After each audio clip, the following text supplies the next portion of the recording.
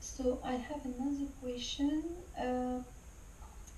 It is about, I hope you understand, acquired reflex.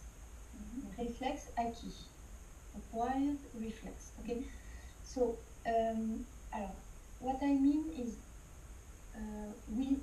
the user, we know that something can appear when making one gesture, in particular.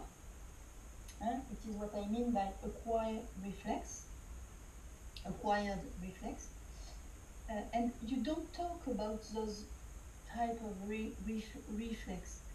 Do you think user could be afraid to try? I mean, afraid that something wrong happened and no way to go back, no control Z. So what do you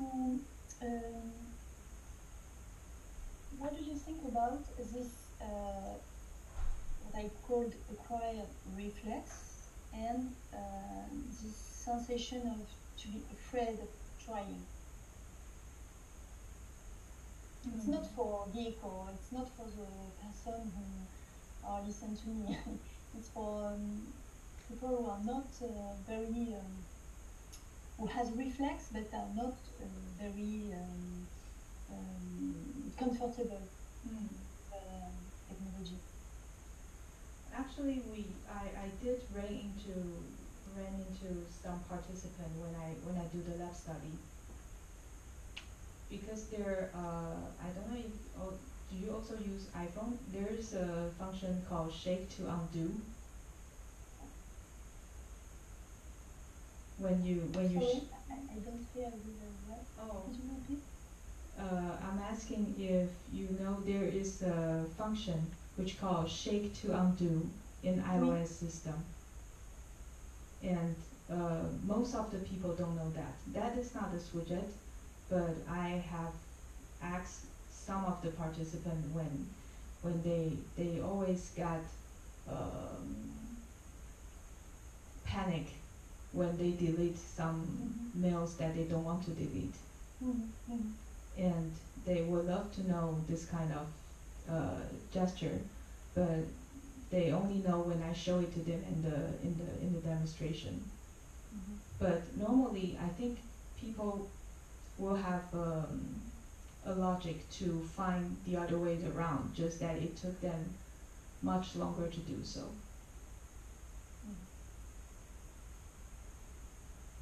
Okay. Thank you. No, for now I have no more questions. Thank you. Thank you. Thank you. Next questions will be for Chris Witten, who was the second reviewer of this work. Good afternoon. Can you hear me? Yeah. Yeah. Okay. Nicole, thanks for the really nice defense and for the very well written PhD text. I enjoyed reading it. As you might know, I've been working on feed-forward and intelligibility a bit in my career, so I really like this topic. And I have to start with a confession. I personally don't like signifierless designs. I'm really a reluctant person. Because now I'm focusing on feed-forward. I'm convinced that people need to be informed what the system will do before they will do it. So that's my general rule of thumb I always use. It's a bit frightening to me to see that these signifierless designs are becoming more and more popular. And I've been thinking hard about why this is, why they're including this kind of design in their design efforts. So I was wondering whether you had a good idea why designers choose for these type of designs. You already said,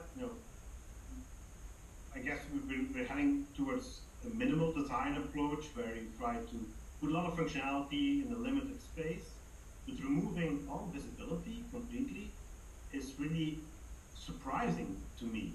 And it starts when the designer decides to include those type of widgets.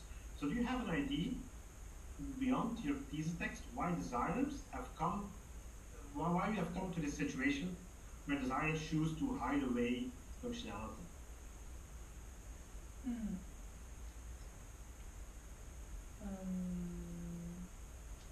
Because, well, it's a pity that I don't work with other designers, so I cannot know what the real reason they integrate this kind of design. But the mainly reason I can think of is really because the the screen that we can control, the touch screen that we can control is really small, and sometimes designers just need to get rid of too many visual clutter for the users. But I agree with you. It's signifierless design is kind of my nightmares too when I first learned the com, command line interface. Okay. Okay. Mhm. Let me continue on that. So there might be a good answer to the why question. So they want to save space. I think they need a framework like the framework you suggest to analyze the risks and make a decent trade-off. For example, if you are manipulating your email or your Twitter messages or your Instagram posts, it might have a huge impact if you do something wrong. Yes, exactly. And there's a higher risk of doing something wrong when you use signifierless designs because you're not well informed about what will happen in the future. So my guess, my assumption is that there is no risk analysis involved here. There's no trade-off being made. It's either you see it or you don't see it, and you want to save all space like that. So I would be interested in seeing like an actionable version of your framework, both the degree of knowledge and the SOK. Do you have like a suggestion how a designer could use your thesis work and use this to decide whether including a signifier-less design is a good thing or a bad thing, or whether there's a trade-off here? I think signifierless design such as widget is one part of them. I think it will be nice when we well categorize each different types. For example, I categorize widget in items, in views widget, and in systems widget. It always has a very strict logic. For example, the views widget is always under the margin, and the systems widget is always on the top or at the bottom, or right now the newest version is from the right upper right and the left upper right. I think with I think users can develop. I think designer can develop more designs on the purpose of spatial memories, for example, like certain widget or certain controls that are hidden is okay, but you can always find them somewhere in the specific area on the screen. I think that will be a nice idea, but for the moment, nobody has really categorized this kind of places where to put this kind of design, which is a pity. Yeah, I love that answer because you're referring to that we need a consistency in the approach. Yes. It needs to be consistent. And even within one platform, like the iOS platform, it hasn't been consistent at all. You know, the signifierless designs, what goes on behind the screens is not very consistent. Triggered by your thesis, I've played around a bit, like, I don't know if you can see it, this is the email, and if you slide from left to right, you see there are three functions appearing, but at one point, it just provides more pixel space to one of the functions and not the other ones. This kind of inconsistency might lead to more errors. And I like the way you try to handle it in the animation, giving hints of what is available on the hidden space. But for these type of interaction techniques where the functionality changes according how you interact with it, how would you suggest to go to inform people about those type of things? How would I suggest users or designers to have in the transition? Your animation gives like a single status, where are things available, but it doesn't show how the interactions you do, how those influence also the functionality that's going on behind the screens. For example, if I swipe a little bit to the right, I have one function. If I swipe a little bit further to the right, I get another function underneath my finger. So there's also some dynamic aspect in the signifier-less designs that makes it even more complex. Yes, like even when you in your mail view, there are long swipe and short swipe. Yeah.